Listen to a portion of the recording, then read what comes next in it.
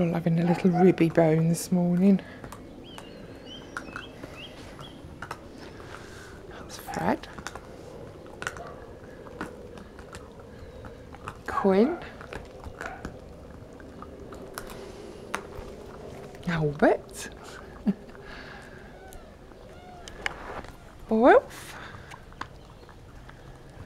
Look at this big boy joining in.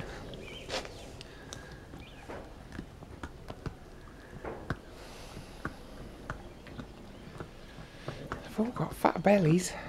They're eating plenty now. Quinn and Fred keep leaving theirs and going to take somebody else's, not even taking each other's. Little buggers. And now Fred's got two. Well, it's your own fault. You shouldn't have left it. Here.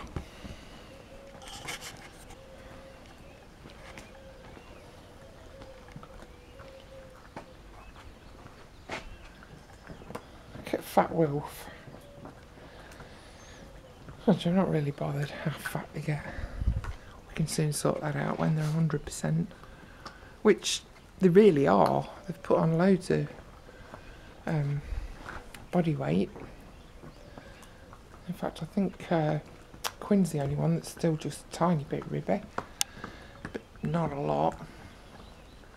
Fred's put it on. Albert was really, really ribby.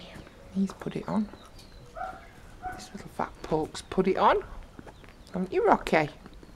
And you, I think there's two of you. Fatso. Fatso. Is that nice? Hello, Quinn. Quinn's a bit shy. He runs off.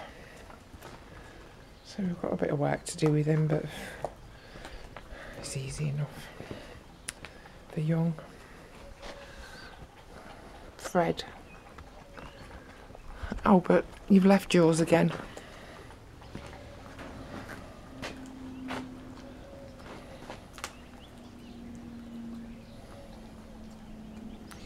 He's only about half the size of Wilf.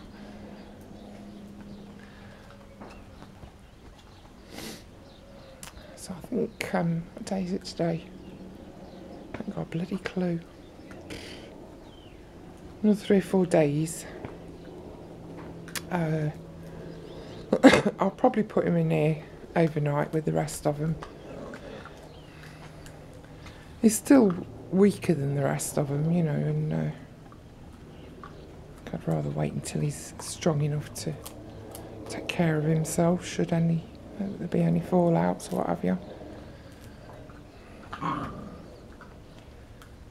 He's still sleeping in the conservatory and waking me up at ridiculous o'clock. I was listening to him at 3 this morning. I gave up at 4:45 and got up. And mind you, he was hungry. So I had his breakfast and then curled up next to me on the sofa.